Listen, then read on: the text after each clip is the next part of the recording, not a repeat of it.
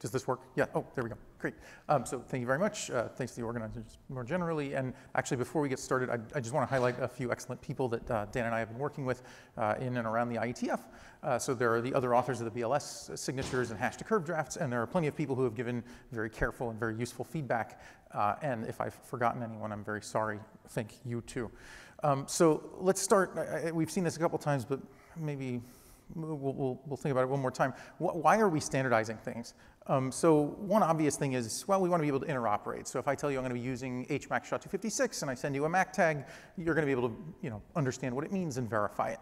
And this means that we want to be sort of detail-oriented and precise about how things are specified, but that feels almost like a bother, like a cost. Whereas maybe we should be thinking about this in terms of an opportunity. Like we can do careful thinking up front, and we can make sure that things are secure and efficient so that there aren't these problems later. So let's think about a specific example just to see the kind of thinking that maybe we want to do and why maybe those things tend to get missed. So let's think about the invalid curve attack. So this was described at Crypto 2000, Bielmeyer and Mueller. And so here's some cartoon protocol. Right? I'm going to send you an elliptic curve point, and you're going to take your secret scalar, multiply it by the curve point, and send me back the result. But the problem is your software was badly written, and it doesn't bother to check that the point is on the curve. So the result is that I can sneak a low order point to you, and you will send me back essentially your scalar mod some small value, and then since discrete log is easy, mod small values, I'll be able to figure out your point. So if we interact in a dozen times, it's game over. I have your secret. So this actually happens for real in things like blind signatures, OPRFs, and actually even in key exchanges we can get something very close to this. And so the question is something like, okay, why? Why is this happening? Well, there are a couple things that come to mind. So first, when we think about protocols, in general, we tend to think, in a crypto paper, we think about mathematical objects, right? I told you I'm sending you an elliptic curve point. But in some sense, that doesn't make any sense, right? What I'm really going to send you is a string of bytes, and then you have to interpret that as a point on a curve, right? And that interpretation is prone to error. Why? Well, we have in some sense, we have some ambient knowledge, right? All around us, there are these attacks, and we know that they're there, but we ignore them because, look, there's only so much room in the background section of the paper, right? So you don't write down every attack. You just say, of course, well, there are other attacks. Okay, but when we actually write a standard, we need to sort of distill that ambient knowledge into concrete statements on the page, like check this point, this sort of thing. Okay, so this is, again, maybe this feels like a bother, but actually, maybe what we should call it is polite crypto, with apologies to Dijkstra. So the idea is something like this. Look, if I can spend an hour and make sure that you don't have to read the standard 10 times and maybe go off to 10 other documents, or maybe I save you from writing bad software, that's definitely a worthwhile trade-off, okay? And in some sense, we should regard that as like a statement of, like an optimistic statement, right? Like, of course 100 people are going to read this document, or maybe even 1,000, right? And so of course it's worthwhile to spend an hour on this, right? So let's be polite in our standards. Okay, so finally, maybe one more reason, maybe this only applies to me, to standardize things is we have to be pragmatic about it. And look, I have a tendency, I'm writing software, there's a little knob that I could add, a little dial that I could add that would give us 2% more efficiency in this case. Well, the problem is every one of these knobs has a correct setting that gives us 2% more efficiency, and then it has 100 incorrect settings that gives us sort of 100% overhead, right? The users don't want that. They want sort of a reasonable set of defaults and make some decisions for them. So this is a good thing in the sense that you have to make decisions, but it's a bad thing in that you have to make the right ones. Okay, so that's enough philosophy. So let's talk a little bit about what it is to standardize crypto with the IETF, and then at the end I'll give you, maybe last half, I'll give you sort of specific information about what we're doing with BLS signatures and hash-to-curve and things like this. Okay, so the IETF is sort of this fascinating organization, and I say this sort of as an outsider. It's almost like it's like a testament to the power of almost constrained chaos. And that's a loving statement. Like, if you go to an IETF meeting, there's something like very impressive about it. There's a lot of work going on. There are people who are excited, and there's just a lot of people who are very good at what they do. So the unofficial motto that they have kind of reflects this. Anyone can go to an IETF meeting, and you don't have to be a member or anything. You just go, you show up, and you shout into the microphone because you've got a problem. And maybe they listen to you, but maybe they don't, because not everyone has to agree. It's only rough consensus. And the running code part maybe we can interpret it a bit broadly to mean something like this. Look, the stuff is made to be used, so it's our responsibility to make it usable. Okay, so how about crypto? Well, the CFRG is sort of the research group within the IETF whose job is to sort of consult on security matters and also to standardize kind of new crypto. And since what we're here to talk about today is advanced crypto, I'm going to ignore like the other routes that you might take to standardizing crypto. So for example, the TLS working group doesn't fall under the CFRG. They do their own thing. But you know, that's sort of more, that's not the advanced stuff, so we're going to ignore that. The standards that the CFRG publishes, well, they're not actually standards. They're called informational RFCs. RFC is request for commentary. RFC 793 is TCP. So like lots of things are RFCs.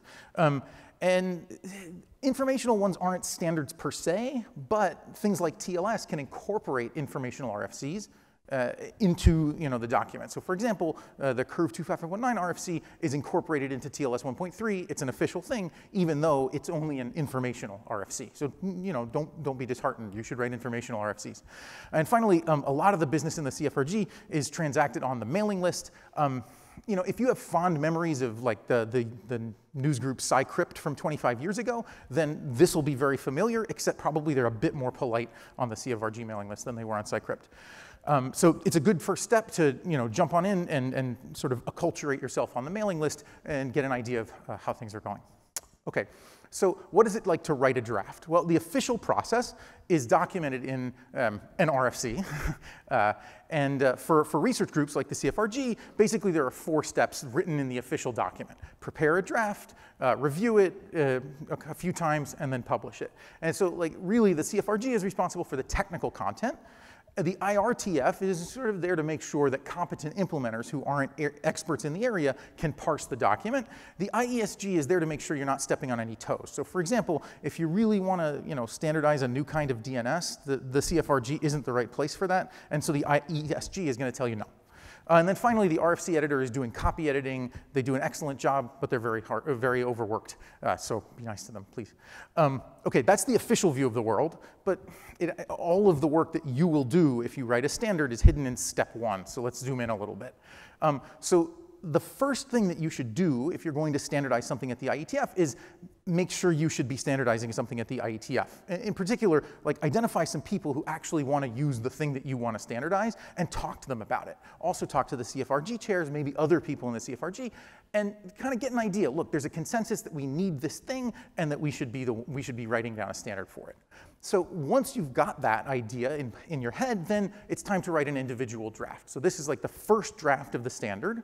It's not going to be perfect. That's okay. It can have to-dos spread all over the place. Totally fine. The idea is to give people a notion of what it's going to eventually look like, so that now people on the CFRG and your users that you've identified can give you feedback. Like, well, what we really need is this other functionality that's not covered here. That's the kind of feedback you want. Once you've gotten to the point where, I should mention before I continue, when you write an RFC, the official format is this horrific XML thing. You don't want to write that by hand. It's a total nightmare. The workflow probably will feel a little primitive if you're coming from tech, but it's getting better. Nowadays you can use Markdown and sort of automatically transform things. There's a GitHub workflow. I totally recommend that because it's really nice to be able to get feedback from people via issues and pull requests and this sort of thing. Okay, so now we have an individual draft. People are basically okay with it, so it's time to call for adoption. So now the CFRG says, yes, this is a thing that we're going to work on sort of as a group. And at this point, it becomes a working document in the CFRG, and people on the mailing list are going to volunteer to read your document, to give you feedback, that sort of thing. Okay, so now at this point, this is where you're really going to get the document in shape. So you're going to edit it. You're going to implement, most likely, a reference implementation of it, and probably you'll go to at least one IETF meeting and give a presentation. They're short, 5 or 10 minutes. There's a lot of interaction. People come up to the microphone. It's kind of a fun, interesting atmosphere. This is where all the work is getting done, and so it's kind of nice to go. At some point, you're going to say, look, this is it. We're done. Then there will be a last call, which is sort of a speak now or forever hold your peace. Once that's done, then we go to those other steps that that were in the last slide, so the IRTF, et cetera. Okay, so how long does all this take? Well, An example is the Curve 25519 RFC, which took about a year end to end. So from the first individual draft that got uploaded to RFC editor releasing the document was, I don't know, within 30 days of 1 year.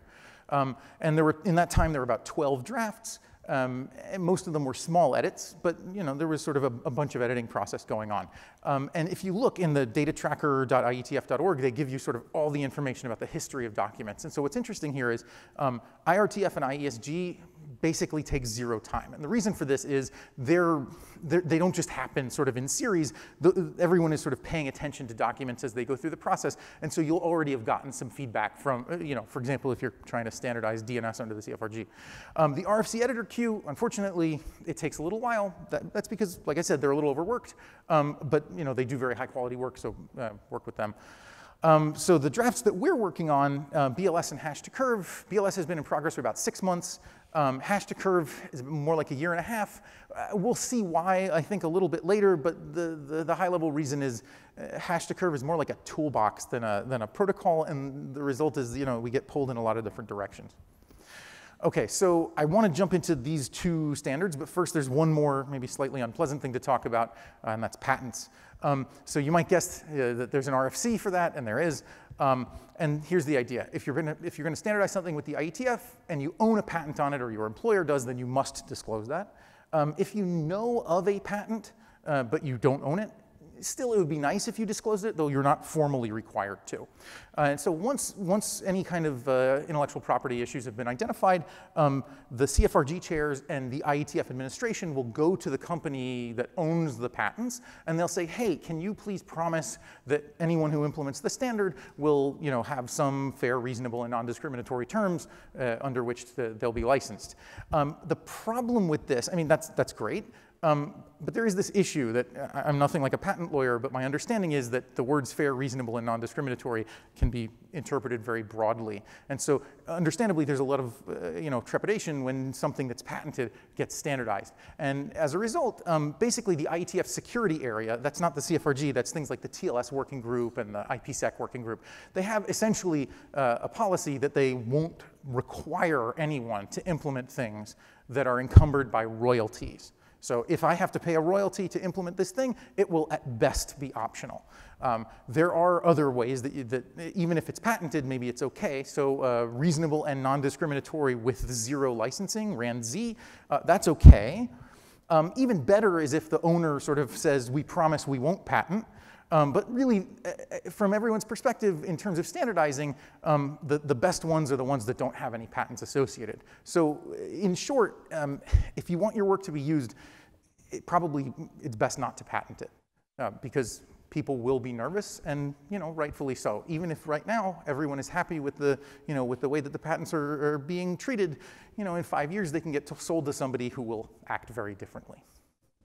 Okay, so let's take a deeper look at the specific stuff that we've been working on with BLS signatures and hash to curve. And I'm just going to sort of review the technical content, but then along the way sort of point out little things where the stuff that you write in section 2 differs from the stuff that you write in the standard.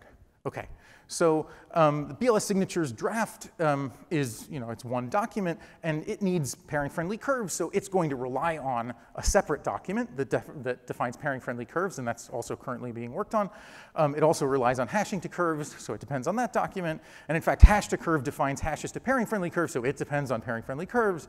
And then there are a few other documents that I think right now don't actually depend on hash to curve, but at some point in the near future may depend. So we end up with these sort of interesting dependency graphs. This is, I would say, not unusual. It's frequently the case that documents depend heavily on other RFCs. And that's kind of a good thing. It means you're going to be interacting a lot with those people, and it means that you don't have to, write down everything that your protocol needs, because probably it's already been standardized somewhere else. Okay, so topologically sorting, we'll start with pairing-friendly curves and go from there. So just very generally, as a reminder, so pairing-friendly curve defines sort of 2 groups, G1 and G2, both of the same prime order Q, that are subgroups of some elliptic curves. And we'll say that there are generators P1 and P2. And then there's a third group, the target group of prime order Q as well. And of course, there's the pairing operation. So the idea is it's a bilinear map from G1 cross G2 to GT. Very intuitively, what's going on is the bilinear map multiplies the exponents of its arguments. So as we'll see, this is very useful. So this is, sort of the background section version of it, but let's think about what else do we need to write down if we're actually going to make a standard for this. Well, presumably one thing that we want is, again, we don't want to be talking about mathematical objects. We want to be talking about bytes on the wire eventually. So we probably need to define serialization and deserialization. And you'll notice that the pairing operation, it takes points in the subgroups, not points on the curve generally. So probably we have to tell people, look, if there's a fast way to do a subgroup check, you're going to have to do subgroup checks. So we may as well standardize the ones that are good and fast, or at least point you to them, right? And probably, maybe this surprisingly, we want to probably put test vectors in the document. And you might say, well, look, it would be even better if we just had a reference implementation. And that's true, and probably you should have a reference implementation. But the reason to put a test vector is, well, if just imagine you print out the document and you start writing code, and at some point you want to test whether your code is correct. It's nice that you can sort of type in a few hundred hex digits and then make sure that your code actually does the right thing. Though probably you have to do some spell checking first. Okay, so that's enough for pairing-friendly curves. Let's think about hashing to curves. So the way that we're going to define it in the document is in terms of 3 primitives. I think you can see that this will kind of fall out nicely. So first, we're going to need some family of hash functions from arbitrary strings to field elements, and we're going to model them as random oracles. Second, we're going to need some deterministic map from field elements to points on a curve. And there's been a lot of work on this. And in fact, Dan and I have a paper appearing at Chess next week that makes hashing to lots of curves, including pairing-friendly curves, a bit faster. So in particular, we can basically match the cost of Alligator, like 1 square root in the field, for almost any curve. Okay, so that's map to curve. And of course, for any curve with non-unity cofactor, we're going to want to hash into the prime order subgroup. So probably we want to talk about how to clear the cofactor. And obviously, there's a naive way to do it. But it turns out that pairing-friendly curves tend to have very big cofactors. And so in a lot of cases, we want to have some, exploit some endomorphism or something like this in order to make the cofactor clearing faster. Okay, so there's all of that. Now the question is, how do we put all this together? And there are some very beautiful results from Breyer et al. And Farshai et al. That show basically for all the maps that I've listed here, evaluating the map twice on independent inputs and summing the result is indifferentiable from a random oracle, assuming that the hash to field is modeled as a random oracle. Okay, so this is, again, sort of background section. I'm not going to sort of belabor this point about, oh, we need to specify this thing and this thing, but I want to point out something that actually took a surprising amount of thought. So here's the thing. Like I said earlier, this is kind of more like a toolbox than a protocol, right? So what we want to do is give people who are actually building protocols on top of hash to curve some dials that they can turn. So for example, a lot of people are going to want to say, well, my hash function is orthogonal to your hash function, right? So we need to give them some way of doing domain separation. And the clear, easy way to do that is in the hash to field function. But here's the thing. Okay, let's think defensively for a second. Protocol X is going to read the document carefully, and they're going to specify a domain separation tag in just the right way, and life is going to be good. Protocol Z, well, they're in a rush. They didn't quite get things all right, and the result is that now their domain separation tag, let's say, is broken. So here's the question. Can we write the document in such a way that even if Protocol Z breaks things for themselves, they won't ruin life for Protocol X, right? So this is, the obvious approaches to this are maybe not going to give us that assurance. But we want to have that sort of paranoid, sort of defensive attitude, like not everyone is going to read the document and implement it correctly. Let's make sure that it doesn't break for the people who did. Okay, so the details get a little tedious. I won't talk about them anymore. But the high-level message is maybe be paranoid a little bit. Okay, and finally, the topo sort has led us to BLS signatures. So just a quick reminder, a public key is a point in one of the groups. Let's say the public key is in G2, and the secret is the discrete log of the public key to the base point. And so to sign a message, we're going to hash the message into the opposite group from the public key. So in this case, we're going to hash it into G1, and then we're going to raise it to the to the secret exponent value. And then verification checks that the pairing of what the hash of the message with the public key is equal to the pairing of the signature with the base point. And at least maybe I can convince you that it's correct. Maybe security is another question. Maybe we'll leave that to the paper. But okay, in this theme of pointing out practical issues, so here's one. I've written down keygen as a randomized algorithm, which is totally fine if we're just specifying it, but it's pretty bad if we're talking, if we're talking about it again in section 2. That's fine, but in a document it's probably not so fine because I don't want to have to tell you, for example, how to build a random number generator. So maybe instead, what I should do is make keygen deterministic and have it take in some randomness, and then I specify to you, well, it needs to be 32 bytes, and please make it high quality, and see this other document for for details on that. And then, again, this issue, we don't want to talk about points. We want to talk about strings of bytes. So probably we have to rewrite this interface in terms of serialized strings of bytes, deserialize the string of bytes, make sure that it's on the curve, make sure that it's in the correct subgroup, this sort of thing. Okay, but the real reason that people are thinking today about standardizing BLS signatures is because they're aggregatable. So here's the idea. So to aggregate signatures, we can sort of squash all the points together into one point. So we take let's say the product of all the signatures gives me a point in G1, and that's the aggregated signature. And then there are kind of two things that I can do with that. First, I can check a multi-signature. So that is many public keys all signing the same message. And that's kind of fast. What I can do there is I can aggregate all the public keys together and then use the verification equation. And the other approach is maybe we can think about it as a batch signature. So in this case, we have one aggregated signature, but we have a bunch of different messages and public keys paired together, and we want to check that sort of the aggregated signature corresponds to all of the message public key pairs.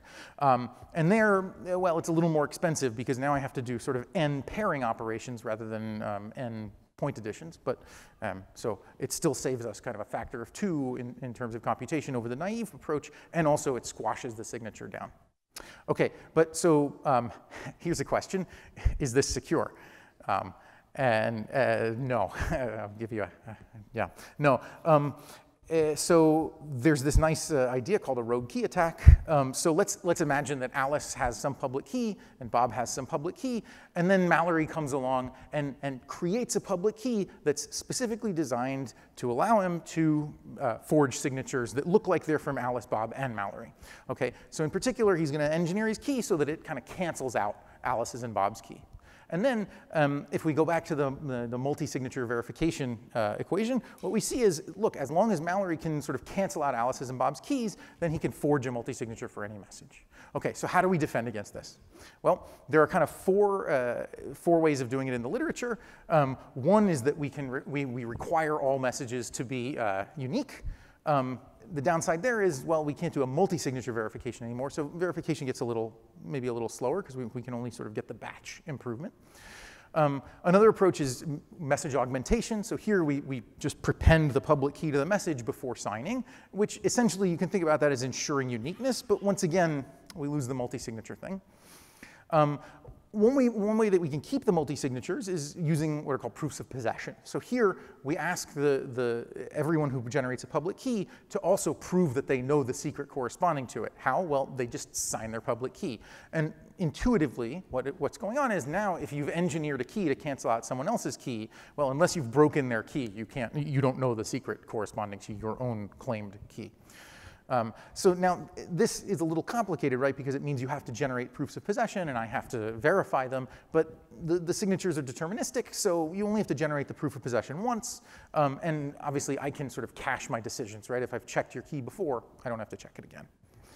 And finally, there's sort of the most recent work in this area is using sort of a random linear combination of the keys and the signatures. And the idea here is, even if the messages are the same, we can sort of orthogonalize the signatures to make sure that there's none of this sort of rogue key issue. So this ends up requiring sort of a multi-exponentiation to do the aggregation, which is maybe a little bit of a disadvantage. But the advantage is that we sort of recover, without proofs of possession, we recover sort of only one pairing in order to check a signature. So in the standard right now, we're going to standardize, it seems like we're going to standardize the first 3 of these. And you might say, wait a second, that doesn't make any sense. Because look, message augmentation already gives you unique messages. Why do you need to have the unique messages one and the message augmentation one? And the answer is, again, because we're being paranoid. So here's the worry. Somebody is going to look at the standard and say, message augmentation seems like a problem. Proof of possession seems like a problem. OK, here's what I'm going to do. I'm just going to pretend that I'm using proof of possession, but I'm not actually going to generate any proofs of possession. Okay, so what we don't want is for somebody who is honestly and correctly using proofs of possession to get confused and interpret those signatures as actual correct proof of possession signatures. So we have sort of a domain separation between the unique message and the proof of possession case, and actually among all three. And that way, at least we build a firewall between the people who sort of maybe may or may not do things right and the people who really, we hope, are doing things right. OK, so I think I'm running out of time, so let's briefly recap. So I've hit this over and over again, but it's worthwhile to think about making things hard to break, but also it's worthwhile to assume that people will break them anyway, so maybe build in some extra firewalls here and there. Implement your stuff. If other people are going to implement your standard, probably you should be your own first customer, because certainly if you can't understand it, then they won't either. So it's nice to implement and give people at least a reference implementation. And what I've sort of what I've sort of realized more and more as I've interacted with folks is any decision that you make is going to make someone unhappy, right? Somebody's going to want that last 3% of performance, or somebody's going to say, you're crazy, there's a much better way of writing this down. You can't take it personally, but certainly you can take their feedback and say thank you for the parts of it that are useful. And finally, I hope I've convinced you that maybe the IETF is kind of a pretty cool place to standardize your crypto. And I'm happy to take questions now or to talk about that more offline. So.